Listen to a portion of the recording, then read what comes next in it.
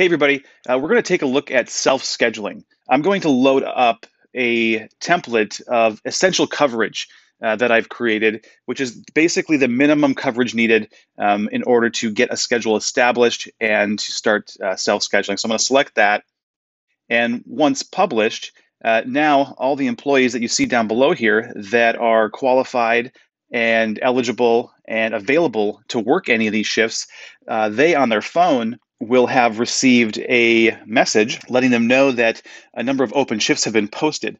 And we can see a number of shifts are available for him to pick up. So we will start to select the ones that work best for him. And as this happens, within 24 to 48 hours, all your employees will have the opportunity to select the shifts and cover the shifts and confirm the shifts that they are able to work so that the coverage is confirmed and secured for this schedule that's been published. And then as we return to the schedule, we can see that the shifts that Anthony had selected on his phone have now been assigned accordingly to the dates and time slots that he selected, along with a confirmation indicator here that he has confirmed these shifts. And then as customer demand changes, you can quickly and easily spin up additional shifts or remove shifts from the open shift pool as needed.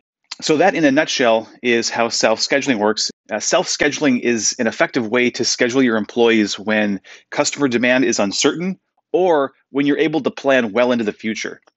It gives managers the flexibility to determine needs based on demand and allows employees to select, confirm, and cover shifts themselves, giving them more control over their work schedule while allowing you as a manager to adjust needs up or down to the ebb and flow of your customer demand.